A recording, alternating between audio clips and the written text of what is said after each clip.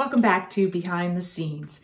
Today I'm going to continue my conversation of theater and different questions that some of you have had about theater and in some cases specifically about me in regards to theater. From Stephen Dice, who said, I'm interested in the art of ad-libbing or what it's like acting in front of a live audience such as theater and any interesting interactions with the audience during a production. Ad-libbing is typically only going to happen when things go wrong.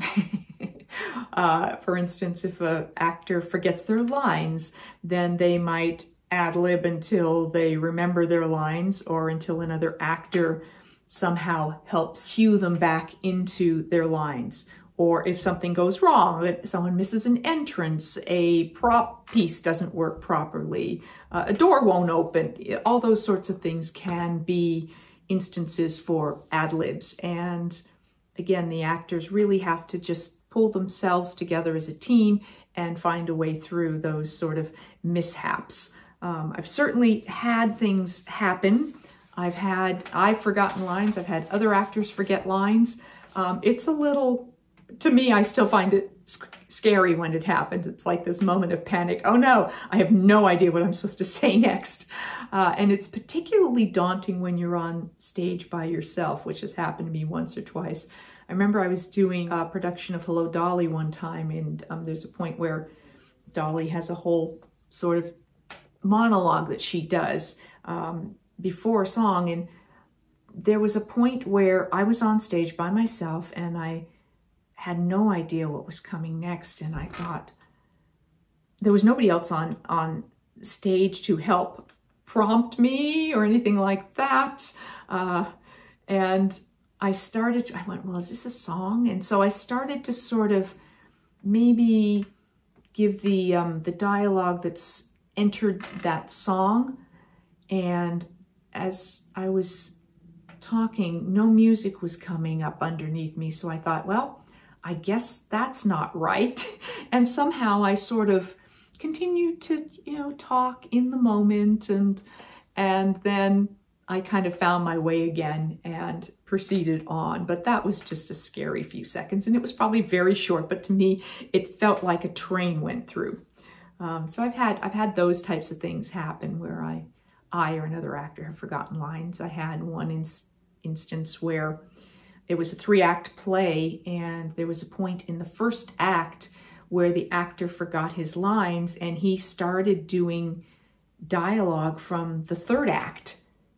And I thought, oh goodness, we can't jump to the 3rd act here. So he was playing my father, and I sort of just went and physically got him and said, Dad, I think you need to go rest. And I took him off stage where he had a script where he could quickly find out where he was. So he went off stage, and I kind of went back onto the stage and started not really speaking, but maybe fixing the furniture, doing whatever. And he came back out shortly after that and went, I have something else to say. And so we continued on with the scene. So those types of things I have dealt with. I've also dealt with situations of actors intentionally breaking the 4th wall. We call the 4th wall. You see when you look at a stage, like the side walls and the back wall, but the audience is considered where another wall would be, and that's considered the 4th wall. And sometimes in film or television, you see an actor speak directly to the camera. That would be breaking the 4th wall.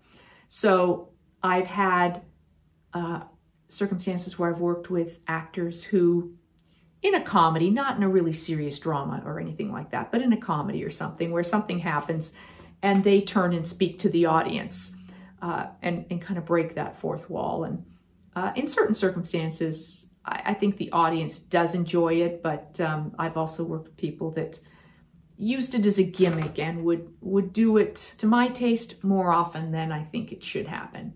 I think it's okay for an actor to know that the audience is in on something, but I don't know, I guess I'm a little bit more of a traditionalist when it comes to how one does theater, and the productions I've done have not been productions that were designed to be heavily ad-libbed. So I think that makes a difference too. I have a question here from Chris Ann Kinyans, who asked about, I wouldn't mind hearing about your work in theater you did in Canada, and maybe if it was different working here than in the USA.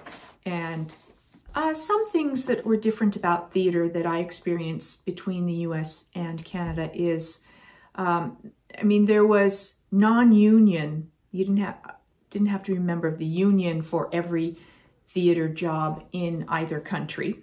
Although I am a member of the Canadian Actors Equity, which is the theater union in Canada, as well as Actors Equity in the US. So I don't do non-union theater, but there in the US is a theater contract that's a 99 seat where because of the size of the theater and because it's difficult to make any kind of money on that kind of a production, they can get a special agreement with the union, or they used to be able to use union actors without paying. They paid a stipend basically, but otherwise, certainly nothing that you were doing for the money. You were doing it for the love of the theater. I found in Canada that the theater that I worked with behind the scenes, it was initially predominantly non-union, and yet all the actors were paid, which I thought was interesting, and I thought it was wonderful. It was a commercial theater, meaning that it wasn't being financed by grants and various other sorts of donation type funding. Probably had sponsorships and things like that. It was commercial in that they covered their expenses through probably some sponsorship, but also predominantly through ticket sales. So, and they paid all of their actors. It wasn't a huge amount of money, but they provided a paycheck and they provided housing during the run of the show. So it made it possible for a lot of actors to have a long gig and get paid for it. So I really, really liked that. There are a lot of levels of theater that occur in both countries. So those were some of the differences that I experienced. As an actor, I loved working in both countries in theater, so I wouldn't say that there was any noticeable difference from that standpoint. Question from Rhea Dance, who said, when you're doing plays where you're on location, do you fend for yourself, or do they give you housing and food, and how does that go? Typically, it depends again on the contract you're on. Since I was usually hired under a union contract and one of sort of the leads in the show, then I would usually be provided in my contract with airfare to and from the location, and also some sort of living arrangements, whether it was an apartment for my use during the show or a hotel room or something. They didn't pay for food, but they did cover accommodations. So that is not always the case. If actors lived locally, they weren't provided with anything. And if they were hired as locals, which can happen in film and theater, where they'll, for certain roles, if they don't have the budget or they don't want to spend the budget on having to pay for transportation and housing for too many actors, then they will put out a notice in the auditions where they're looking for a local hire, which means they're looking for somebody who can drive themselves to and from the theater, who has their own housing. So sometimes actors, if they really want the job, and maybe they know somebody in the city and they're like, oh, I can stay with my sister, I can stay with my friend. So then they don't have to worry about paying for housing out of pocket for themselves. And yet they still can be considered for the role. I heard through someone I know who went in to do a Broadway show that because it's going to be a long run, they might put up an actor initially, but I think then it becomes up to you to arrange your own housing. But that's for something that's going to be a longer run.